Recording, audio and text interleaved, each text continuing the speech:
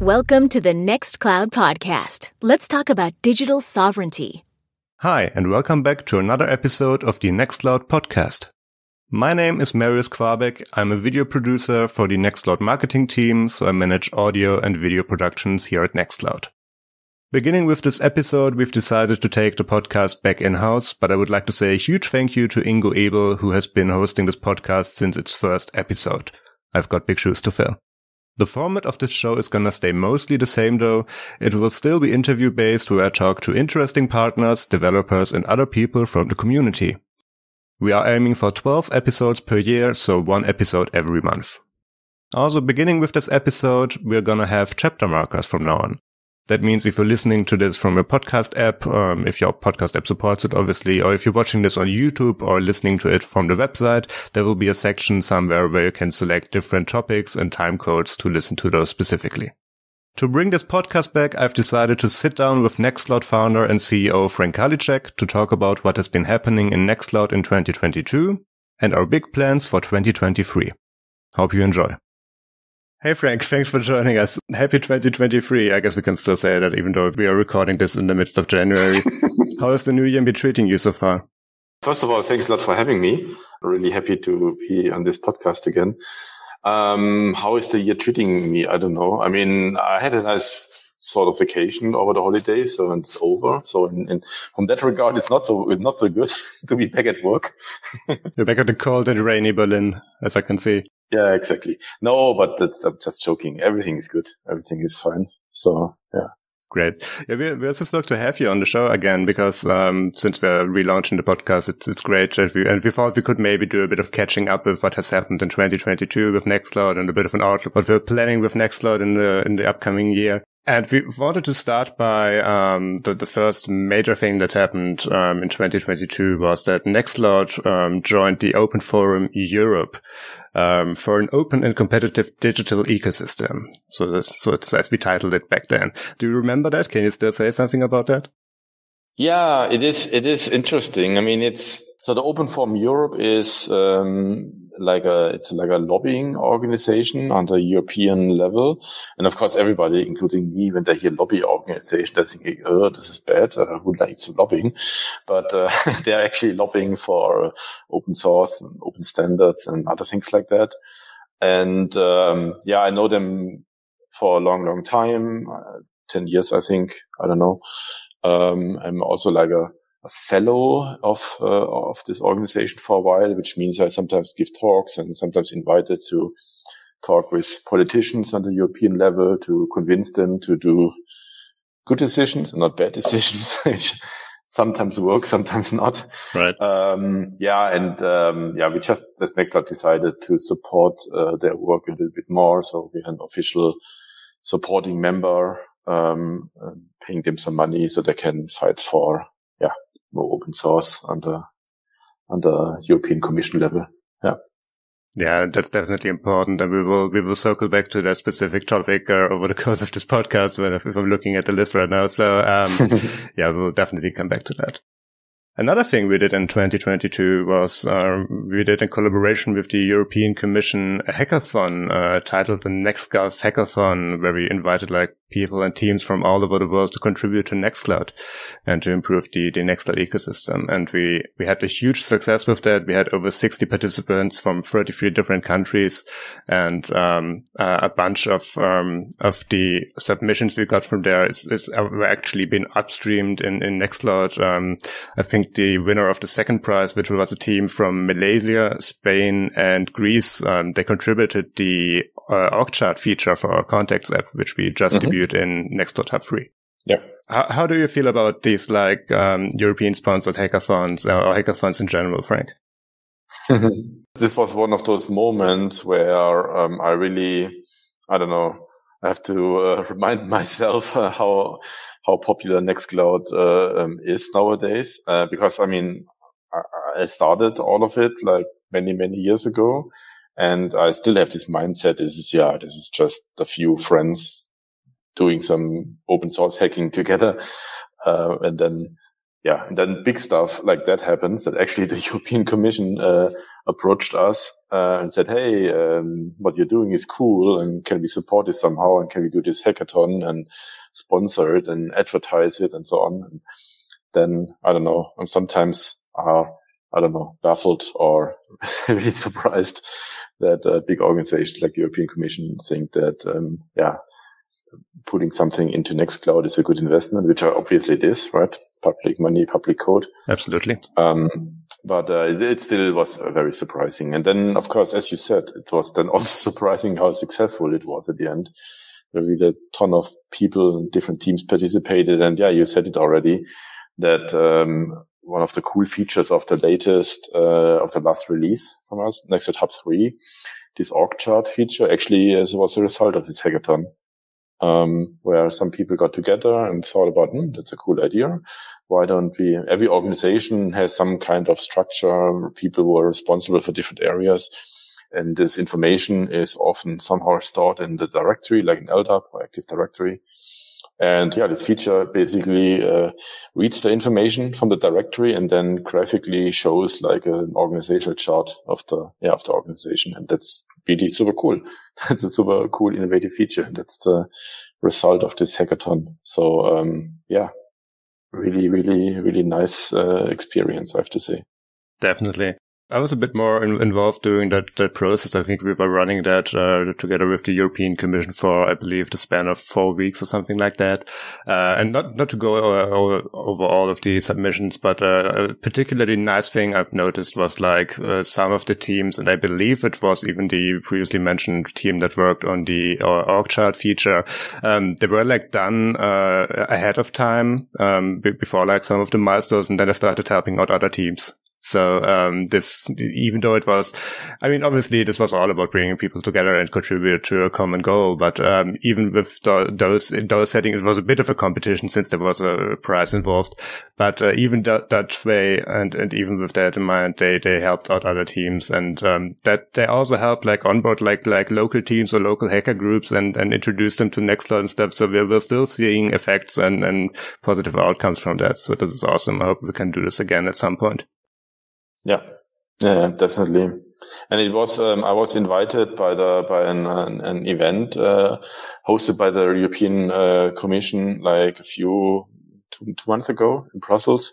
And also at this event, like people came to me and said, Nextcloud is great. And like, we helped to fund this hackathon, and because, they thought it's a cool idea. And it's really totally surprising that so many people in the European Commission are supporting us. Of course, it is like a bit, it's the message and our mission of Nextcloud that we are, supporting digital sovereignty to keep the data under control, GDPR compliance, and so on, working together with the Gaia X project, which is another European project, to have more cloud infrastructure hosted in Europe. So it's, of course, totally aligned with what we are doing. But as I said, still surprising that, we have so many fans everywhere. This is going to be as good as the time as any to say that all of the topics that we're going to talk about today are also going to be linked below in the show notes. For almost all the topics, we have fully written articles on our blog that we will link to. So if you want to look in any of those topics deeper, then feel free to look into the show notes. Another thing I want to mention is, of course, our awesome community. Because Nextcloud, there is a company here, which does a lot of things that, some people think that, the company does everything. But it's not true. Actually, we have like several thousands of contributors, like contributing to the core of Nextcloud alone. And this is not even counting app developers or translators or other people who help to push Nextcloud forward. It's not just people who contribute to the core of Nextcloud alone. So Nextcloud is a really, really big community, and everybody can be part of it. That's something that's for me also very, very, very important, because that's also part of our values, that we are an open, welcoming, inclusive place where everybody can be part of. We are actually also actively investing to make this even easier. So just in the last few months, for example, we relaunched our website, developer website, where all the documentation is listed, the APIs, and how to set up a development environment and how to upload your app to the app store we have, and many other things that are needed to get started.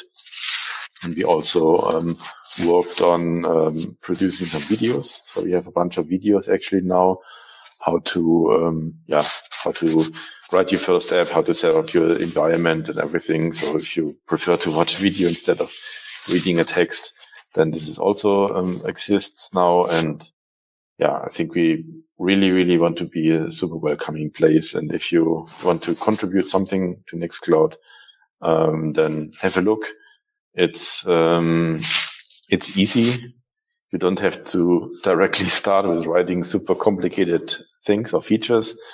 We have a lot of starter topics also on GitHub marked, where really everybody can do something small to push Nextcloud forward.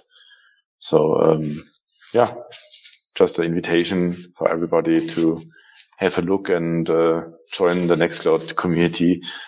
And also, of course, then come to the next conference where you have can meet the people in person. There are more tutorials. You can directly ask people, how can we do this or that? We are really a nice group of people, I can say. And just consider to contribute. Absolutely. And we're going to link to all of those resources in the show notes. In May 2022, we released Nextcloud Hub 24 or Nextcloud Hub 2, which has had its main focus on user migration and improvements to Office and Talk.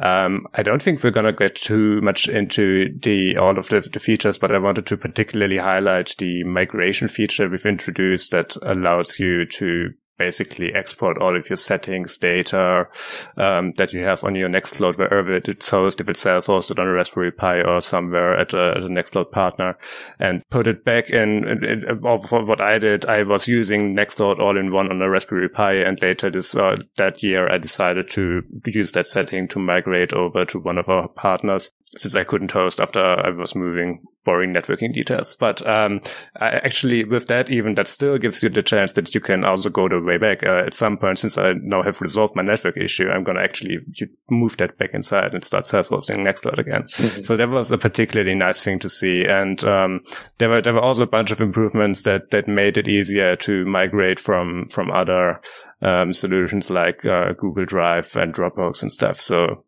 yeah, what do you think about all of these migration features? Yeah, I'm actually happy that you picked that feature to talk about, because is a very important one. Because we have to go back a little bit in Nextcloud, what we actually want to achieve, to give people back the control over their data and their communication. And if you have a Raspberry Pi where everything is stored, or some other home device, then everything is easy, right? You have your data there in your box, in your closet or whatever. That's good, but not everybody really wants to run a server at home. So a lot of people actually use Nextcloud at a service provider, because we have lots of companies that offer Nextcloud hosting. But then, of course, the question is, okay, why exactly is this better than, giving your data to Microsoft or Google? And the answer is, of course, that because Nextcloud is open source, you can host it yourself. And as you just described perfectly, you can host it at home, go to a service provider, host it in your company, university, your school, I don't know. And then also you should have the freedom to move your data around between them, because if you don't like one location anymore, you can move to a different one. And this is then the freedom that you get with Nextcloud. Because if you would be locked in by a service provider and there's no way to get your data out and no way to move to a different service provider, then, it would be the same negative experience than what you have with Dropbox or Microsoft, Google and the others. So actually this feature to migrate your data from one Nextcloud server to another Nextcloud server is super important to what we want to achieve. That's something we worked on like for a while, actually many, many years ago. I think there was the first attempt to implement that feature, but it was not how it should be. And then a few years later, we basically did it again, and now in the right way. And that's the feature we released with this version. So you can migrate your data and move it to another instance as you want. But I think also, to be a little bit honest here, not only just share marketing messages, this feature also has a bit of a problem. I also want to point this out, because if you have data that is shared with other people, then the migration might not be that easy. Right? Let's say you have a shared folder with other people, you have a shared chat channel with other people, you have a shared calendar with other people. Then if you then export your data and move to a different server, then this is obviously this connection is lost. So that's a bit of something that you need to realize. We have for some areas, we have federation features, like you can have federated sharing between different servers. And then in a later version, maybe we can convert like internal shares to federated shares, and maybe in the future, local talk chat rooms to federated chat rooms, but that's not done yet. So at the moment, you might lose like the connection to other people when you move away, and other people stay at the other instance.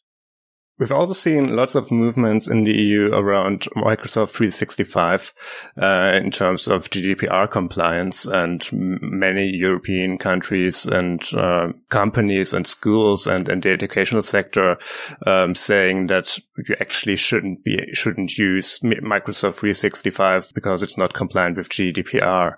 This isn't as surprising to us as it was presented back then, because we kind of knew this from the beginning, and that's kind of also what Nextcloud stands for, because some of the stuff that we offer there, these bigger cloud providers just don't offer. But we haven't particularly seen many countries following this advice. Do you have any thoughts on that? Oh gosh, that's a huge topic. I can talk about it for hours. I mean, there are obviously many problems with the business practices of Microsoft here. I mean, we just discussed like the login, the vendor login, and this is of course like super bad and super strong here with Microsoft. There's basically absolutely no way, if you don't like Microsoft anymore, to ever move away from it, because there's no APIs to export your data. I mean, you can export your files, obviously, but if you want to export your Teams or SharePoint or other complicated data, there's no real way to do that. And even if you could, then there is no other software where you can import it. And, of course, there's no way to take the Microsoft software and run it like on premise and for example, your Raspberry Pi, as you just described. So this is where you have the complete login. So basically, whenever you start to use Microsoft, then you're done. There's nothing you can do. You will stick there forever, or you lose everything. That's the alternative. So there are lots of problems there. And also another big problem is obviously the GDPR compliance that is not there because of the Cloud Act in the US. It means that US-based law enforcement and other agencies have full access to the data, even if it's hosted in a hosting center in Europe or outside the US. And you have a contract with the local European subsidiary of Microsoft, and you think that, then this is obviously following European laws, but because of Cloud Act, it's actually not. So this whole thing is not GDPR compliant, as was decided by the highest European court, that this is a GDPR violation. So that's another problem. And many other things, business practices, like, for example, giving away free accounts to schools during the pandemic. And now they're getting all the invoices now, because now it's no longer free. But they have no way to move away because they cannot get their data out. So there are lots and lots of problems with Microsoft. Proprietary software, you cannot really look inside. You don't know who has access to the data. You cannot really innovate on top of it because, again, no one is allowed to see the software. Many problems. And I'm actually happy to see that that more and more organizations and institutions all over Europe are recognizing that and giving out warnings against the usage of Microsoft products. So I'm slightly optimistic that more and more people realize that. And of course, there's like more. Didn't even mention so far the whole bundling and antitrust topic.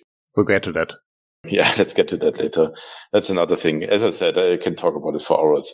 So Microsoft is that's really not good. It's like, I don't know, if you compare this to food, then it's basically fast food.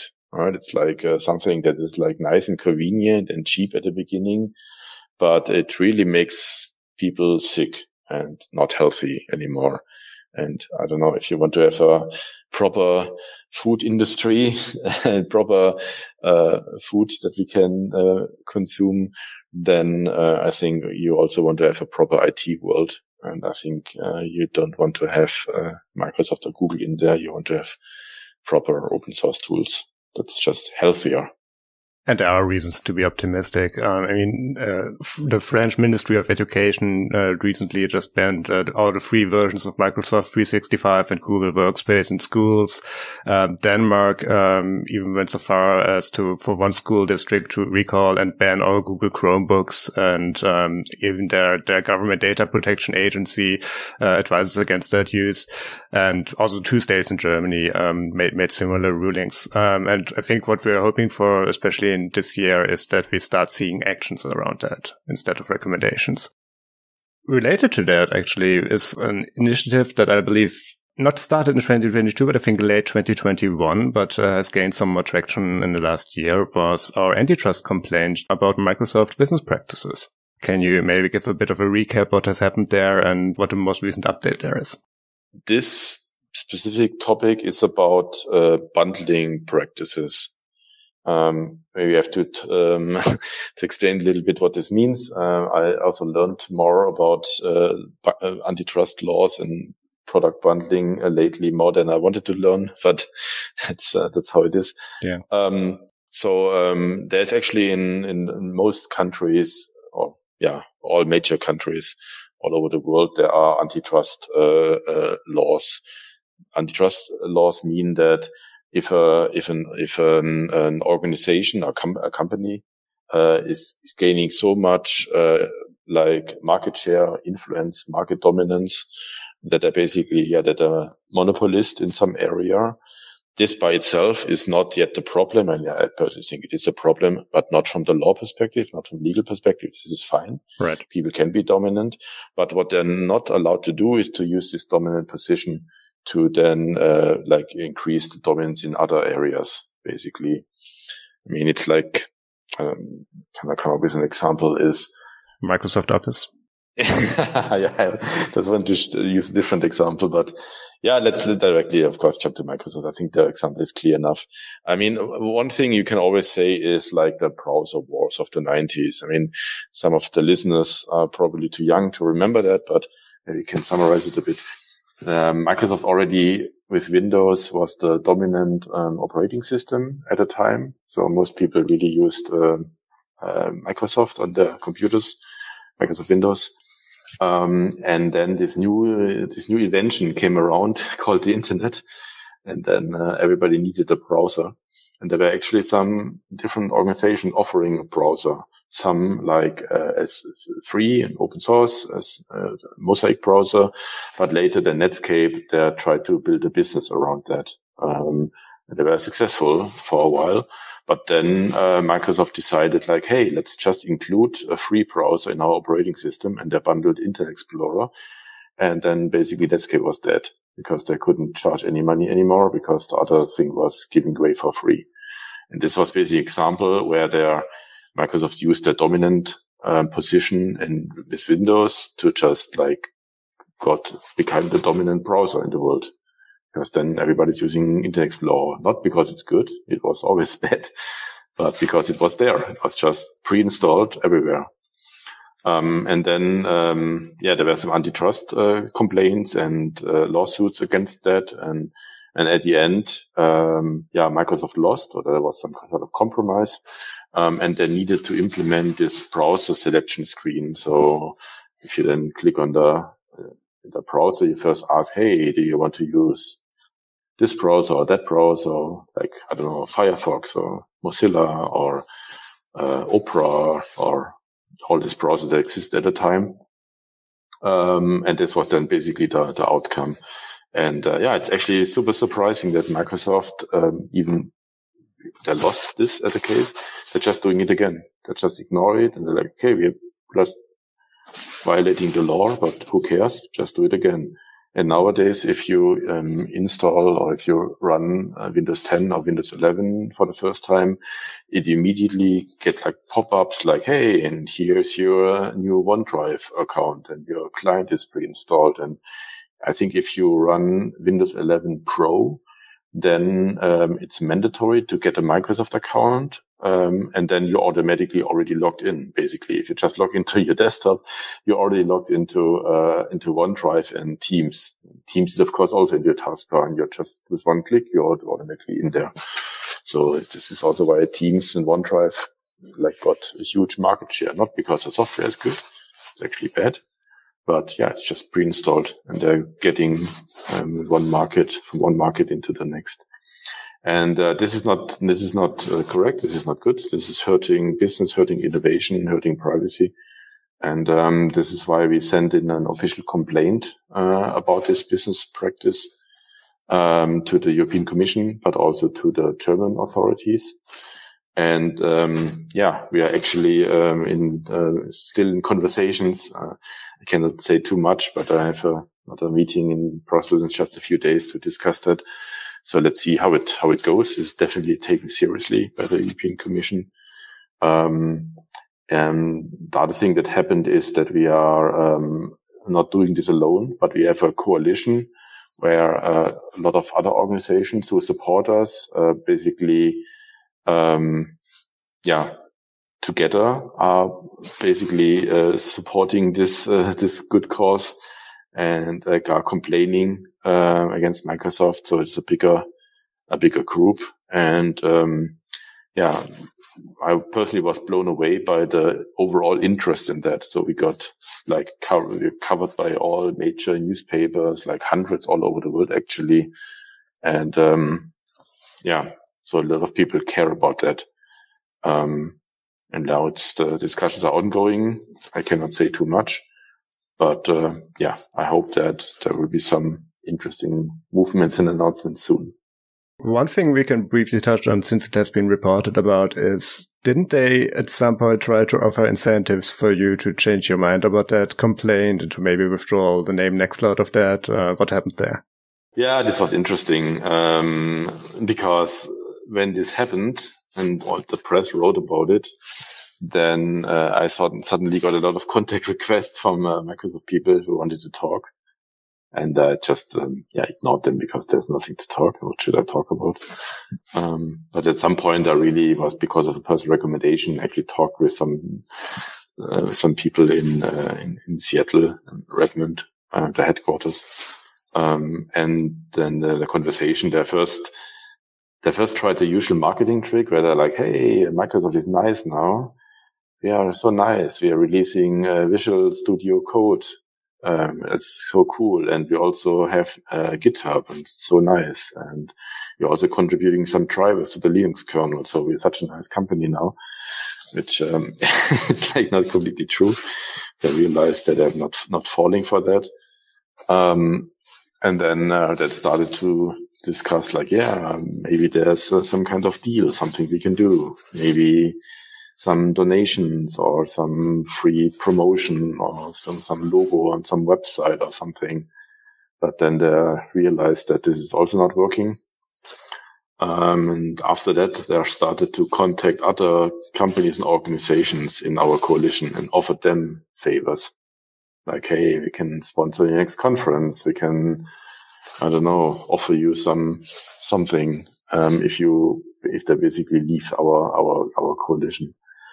And that's I was really shocked by that, I have to say. They're really trying to solve it with money now, which I think it's not going to work. I think they gave up by now.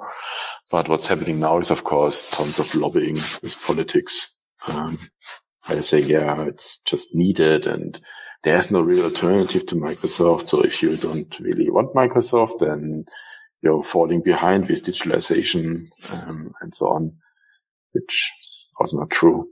But yeah, very interesting to have these kind of conversations. We've also introduced in 2022 an advisory board regarding Nextcloud Office, where we started talking to more companies and what their needs and requirements are. Can you maybe elaborate on that a bit? Yeah, definitely. I actually get this question surprisingly often, what this is, this advisory board and so on. So the background is the following, that we as Nextcloud, as discussed before, we of course have the vision to provide an alternative to Microsoft and Google products, especially Microsoft. We do that. There are a lot of areas where this is also relatively straightforward. I mean, the whole syncing part of Nextcloud files, it's pretty clear how it should work. Chat, video calling, this is all relatively straightforward. But the thing is that if you really want to replace Microsoft products in an organization, and it can be public administration, by the way, this was sort of the focus here, but it's the same for companies, then you're also dealing with existing documents that are floating around in the organization. And they're usually, most of the time, done with Microsoft Office. So we have Word, Excel, PowerPoint files, and so on. This is like really, there are millions of billions, probably files like that floating around in these organizations. And they were all created and done over the last 20 years. And if you really want to replace Microsoft with Nextcloud, then it is absolutely important, essential, that all these documents, they just work flawlessly with Nextcloud. Because if someone opens a document and just, I don't know, the spreadsheet calculates wrongly or just the layout is broken, then, people will not be happy. And this is why this whole document compatibility and just have all the functionality around Office is like super important. There are also some documents that are crazy complicated. For example, some of you might know that in Microsoft Office documents, you can really do a lot of crazy stuff. You can have like embedded macros, OLE objects, like Visual Basic script. You can call external things. It's really quite, you could call it powerful. You can also call it, nuts, crazy. And all of that has to work somehow. And, of course, we are working together with our main partner, with this, Collabora Online. They are also major contributors to LibreOffice. So there's a ton of experience here that exists with import filters and proper document rendering. But still, we really want to talk with the actual users of Nextcloud Office.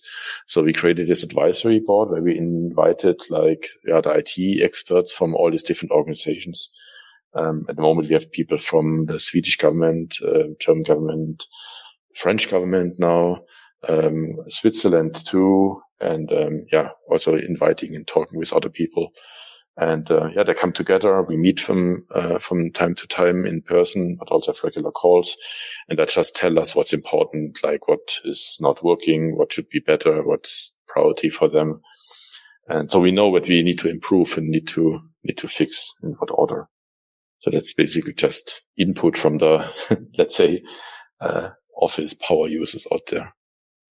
I believe one of those features that came out of those talks was the custom or the option to upload custom and or proprietary fonts for Nextcloud Office, which brings us to the next topic, which would be Nextcloud Hub 3, our most recent release that we announced during Nextcloud Conference. But I would like to start with Nextcloud Hub 3. From looking back at least 5 years of our most recent releases, this was easily one with the most features that we put out. It was also very well received as such. We put so many things in, the highlights only being like our brand new design, Nextcloud Personal.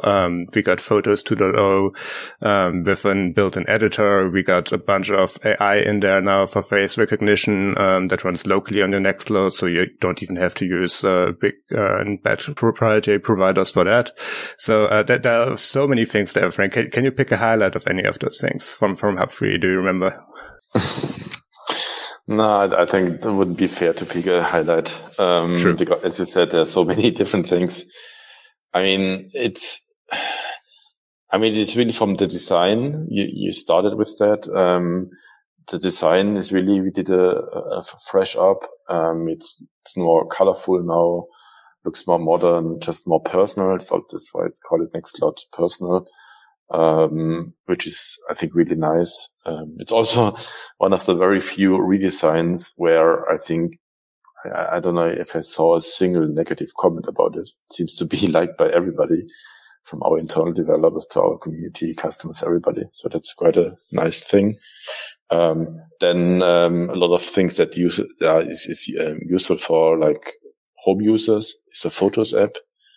We had a Photos app before, but it was really lacking important features.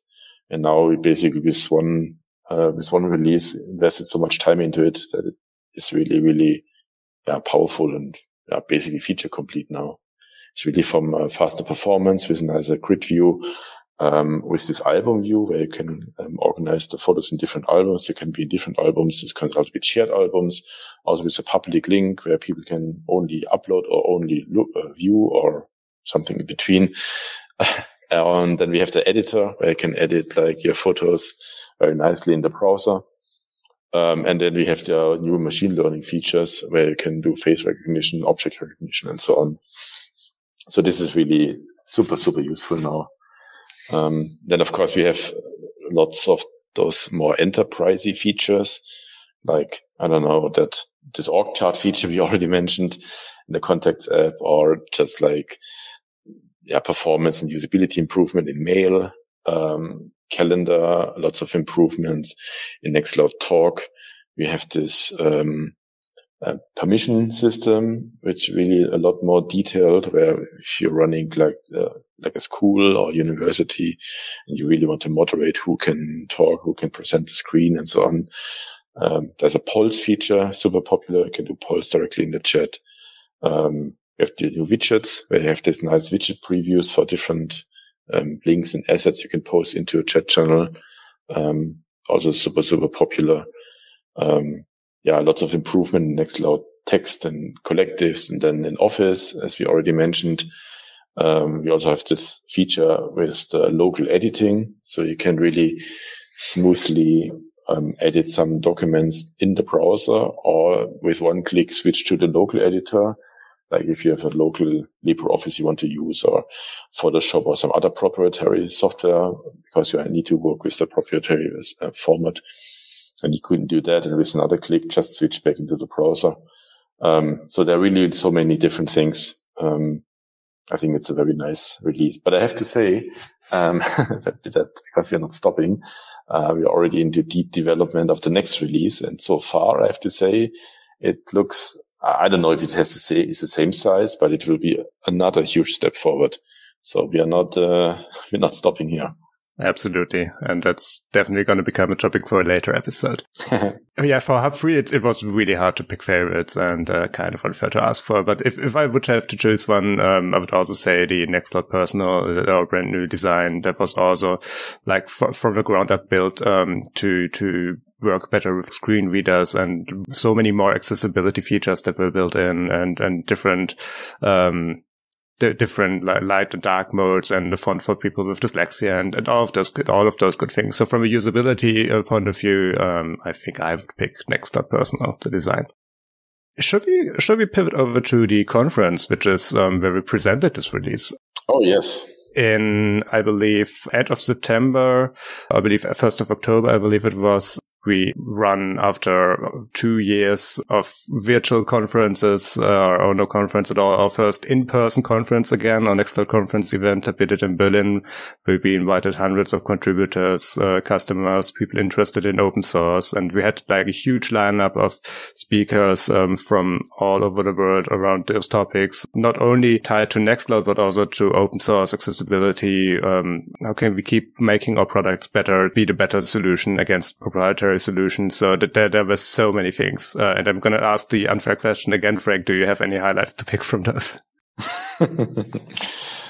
Yeah, I mean, for me, it's, if I think back about the history, how this all started, that's the most amazing thing from my perspective, because as you might know, when I started with that, with Nextcloud at the time, still under a different name, but still same people, same ideas, same software. Then, at the beginning was only me, but then, quickly we had some people who were contributing code. And then at some point I messaged them and said, hey, why don't you come over here at Stuttgart? I had a small office at the time, and hey, we just like meet for a weekend and just we talk and hack a bit. And then, 5 people showed up. And then we had this basically, first conference. It was just like 6 people, including me.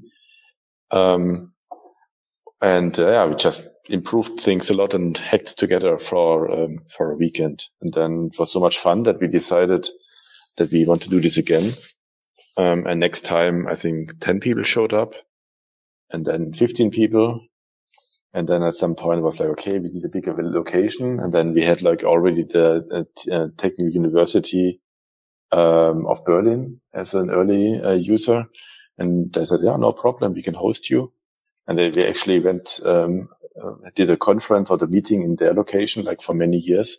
And then it just was growing to whatever, 30 people, 50 people, 100 people, and so on. And then, of course, with so many people, it's not just like few people come together and hack on things, but then let's have a talk and have like a real program and have a social event or a party in the evening and have some food there and music and all the things and a program and a website and registration forms and really all the stuff.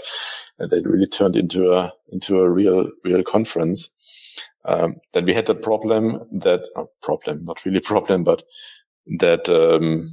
lots of different people showed up. For example, also business people, where they said like, they just came there and said, hey, we want to use it in our company.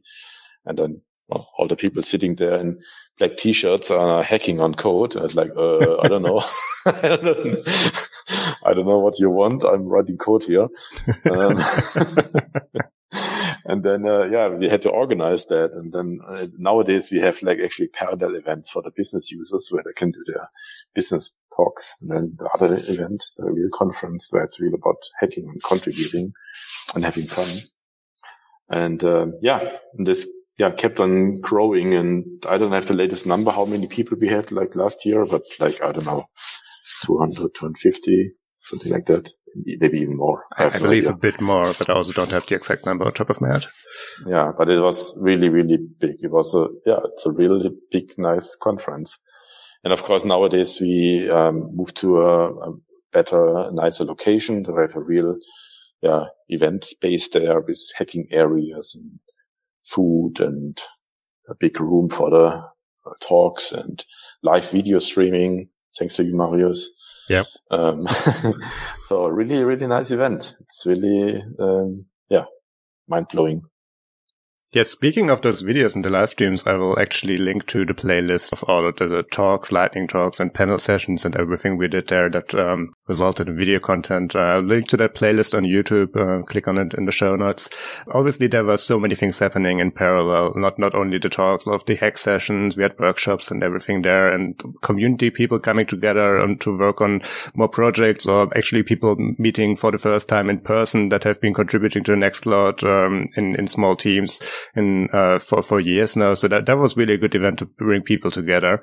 And we had so many, which is why I'm linking to those videos, so many great talks about topics not only about Nextcloud, but also about the larger open source ecosystem. And I can only recommend giving those a watch. All of our efforts are in and around Nextcloud haven't gone unnoticed. Once again, we've won the Cloud Computing Insider Awards, I believe for the 4th or 5th year in a row, something like that. Do you remember that?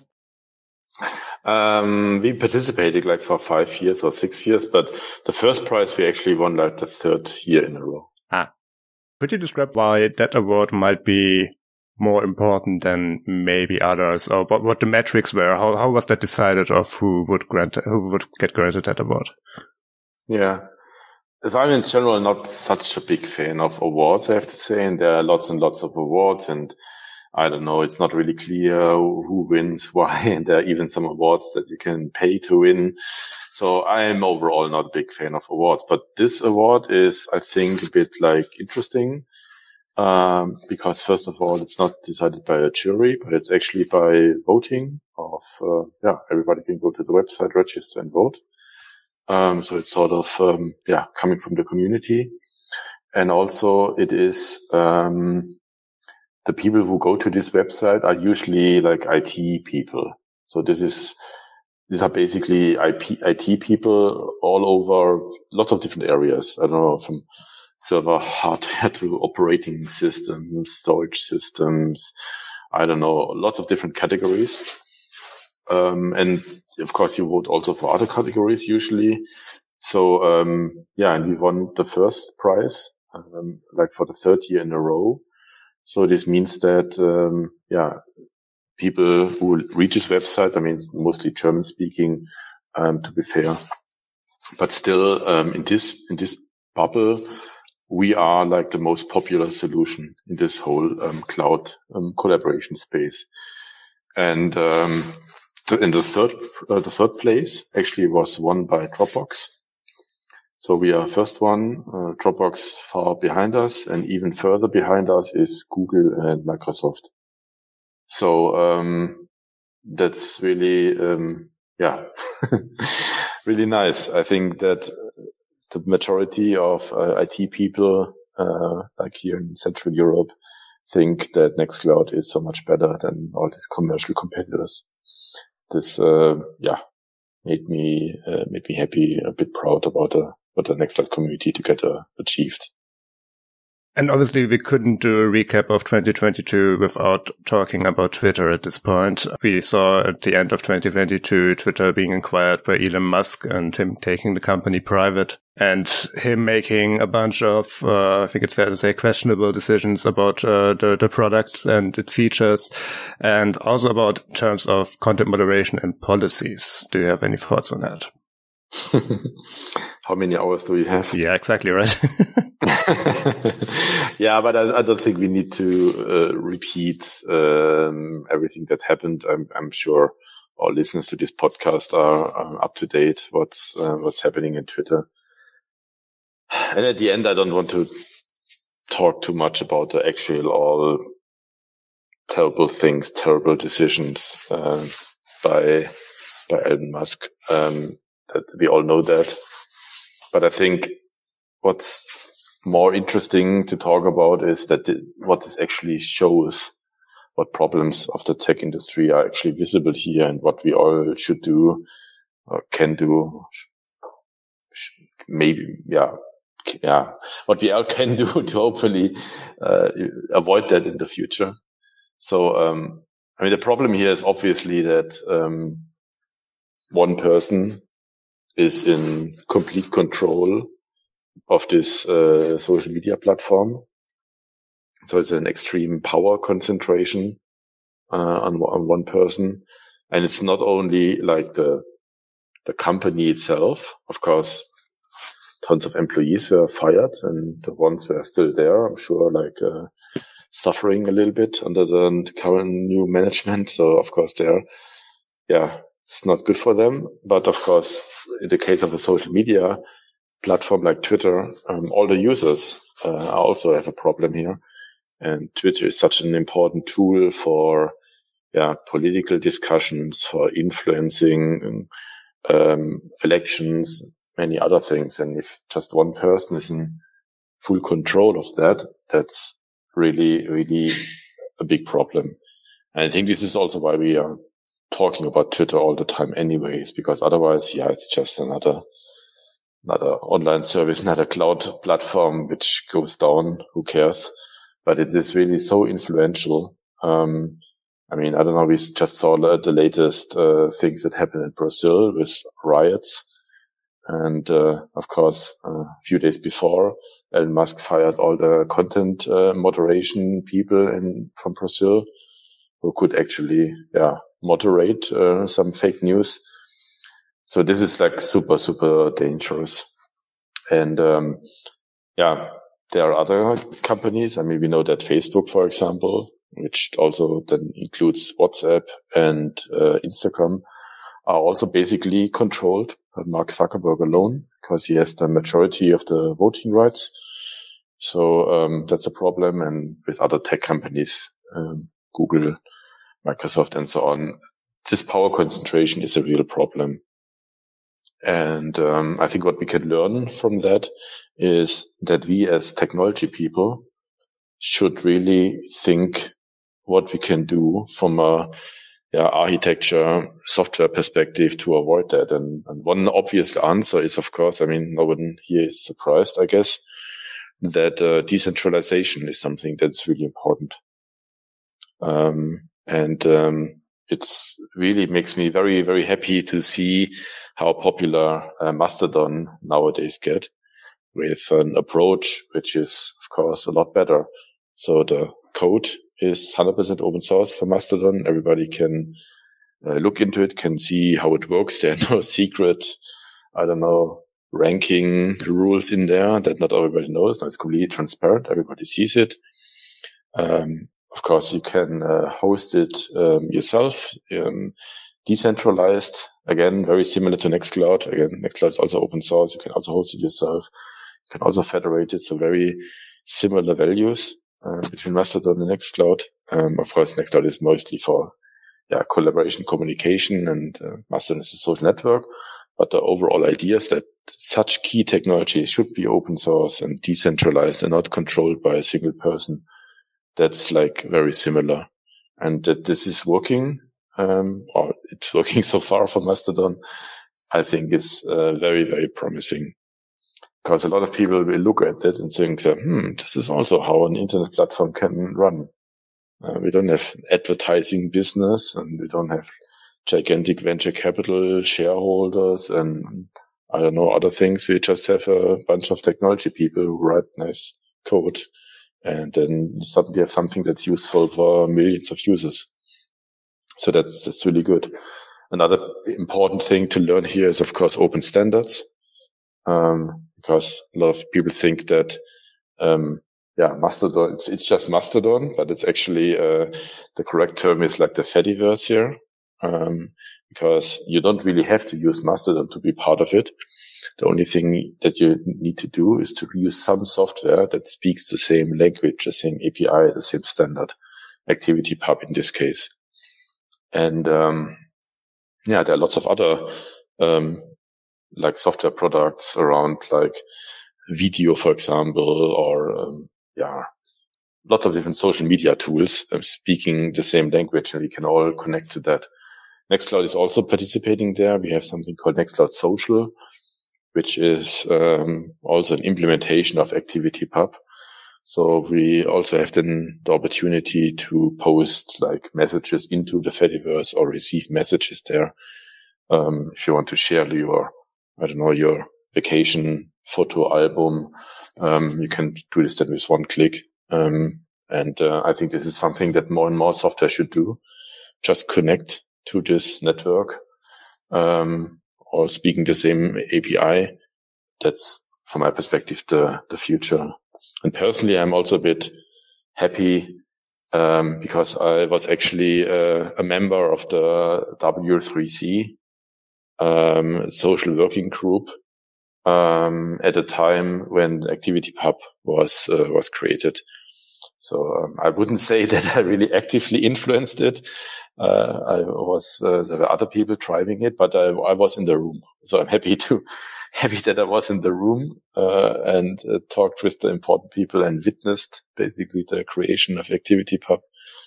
It makes me very happy to see this becoming so successful now. Something to learn from the Elon Musk chaos. Definitely. Can you outline our idea about Nextcloud Social a bit more? What we're planning to do there? Because you already touched on that we're working on a new iteration of this feature, of this app. How could that work? What could we expect? What are we working on right now? Yeah.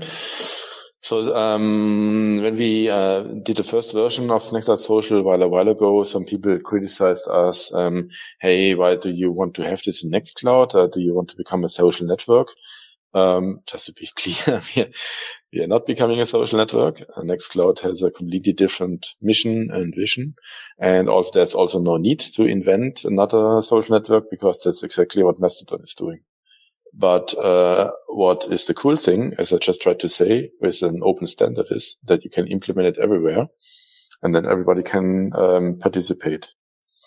So there are some things in Nextcloud that has a bit of a social networking character. For example, if you're in your organization, let's say Nextcloud is used in a school or university or company or your soccer club or I don't know, something, then you can of course share files, photos, chat with people, have video calls and so on. But there's also maybe the need that you can share status messages and say, hey, I'm going for lunch now. And I don't know, here's the cool movie I saw on the weekend or something. So this is not really becoming a full social network. It's more like for like an internal social network, basically. There's even a term for that. There's something called enterprise social networks, which is exactly that, like internal social networks, basically. And that's something that, there's a solution from Microsoft, Google and others. And of course, we also want to do something there, but we want to do it like in a good way. Again, using this standard, for the internal stuff. And then, of course, there is then the idea that you can connect it with the rest of the Fediverse. Because maybe there are messages that you also want to share to other people outside your organization, or you want to show status messages from certain people from the outside also going in, or for the sharing part, as I said, if you want to share your, vacation video or photo album or whatever with your social network, then this kind of integration can be cool, that this sharing is possible with one click. So there is a bit of a opportunity here, like a tiny bit of an overlap between Nextcloud and a social network like Mastodon. If you can compare it with email too, right? It's like, there are full email services. Gmail or something like that, where you can have a full email inbox, folders, reading mails, sending mails, everything you want. But email is also supported in other software. For example, your router can send you an email if there's a new software update available or something like that. So it also implements SMTP to send mails, or your fridge sending you a mail if the milk goes bad. I don't know if this is a thing, but theoretically. So yeah, they all participate in this network called SMTP or mail, and the same thing can happen with ActivityPub. And that's what we try to do. We should probably also stress the fact that since this was semi-prompted by the happenings over at Twitter, if you are already participating in the Fediverse and you're on a specific Mastodon instance and you disagree with some of the choices that instance makes, or you want to switch to a self-hosted solution or maybe to Nextcloud Social, there is that migration path and that interoperability there, which also aligns with our values at Nextcloud. So this is exactly meant to prevent such things as we're seeing right now unfolding at Twitter. Exactly. Yeah. All right. That pretty much brings us to the end of our 2022 recap. Maybe we try to give a bit of an outlook of what's going to happen to Nextcloud and in and around Nextcloud in 2023. Frank, can you tease anything that we might expect in the next releases or the following year? What do you think? No. I was afraid of that. No, I'm kidding. So, I'm saying no because we usually have the policy or the rule that we don't really want to pre-announce things.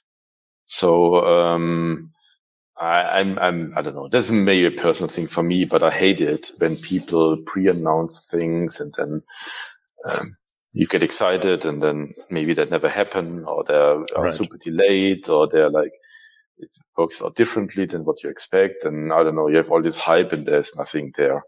So I don't really like this pre-announcements. So in Nextcloud, we usually talk about things once they're available. I think it's just nicer somehow. But, but maybe there are some things I can say because they're so advanced in the development that it's basically sort of confirmed, what's going to happen. That would be great. So let me think. What can I say? I mean, there's one thing that, I think, I don't know if it's the number one feature request in Nextcloud Talk or the number two, or I don't know. One of the absolutely top feature requests we get like all the time is, that, it would be great to have some sort of a desktop client. Right. For Talk. Because as you know, we have obviously the web UI, the website. Then we have our mobile apps for iOS and Android. We also have it integrated into the Nextcloud desktop client. So you get then nice notifications and you can directly reply to messages in the desktop client. But people still, are asking for like a full desktop client, a full application that you can run for chatting and video calling locally for Mac, Windows, Linux. And, I mean, we worked on that for a really, really long time. But I think now I can say that, this is most likely going to happen because we are so, we are so far that, a lot of big questions are solved. So maybe I can tease that at some point. I'm not saying that this is available for the next release, by the way. But I think I can tease a little bit that there will be a Talk desktop client. It's making good progress. Yeah, just today as we're recording this, I was fortunate enough to see like an internal demo of that, and I'm really looking forward to what's going to come out of that. But yeah, maybe not for the next release, but it is in the cards for future releases. Something will happen. All right, that brings us to the end of this 2022 recap. And Frank, I'd like to thank you very much for taking the time. Thanks a lot for having me. And I will talk to you soon. Thank you. Bye-bye. And there we have it, our first episode of 2023. Thank you very much again to Frank for taking the time. And please let us know what your highlights of Nextcloud were in 2022 or what feature we've introduced that you particularly liked. And make sure to leave us your feedback and suggestions for the podcast. We will be back in February with another episode. And in the meantime, I would like to point you to our blog and our social media channels to keep up to date with what's happening in and around Nextcloud. Thank you very much for listening, and we'll be back soon.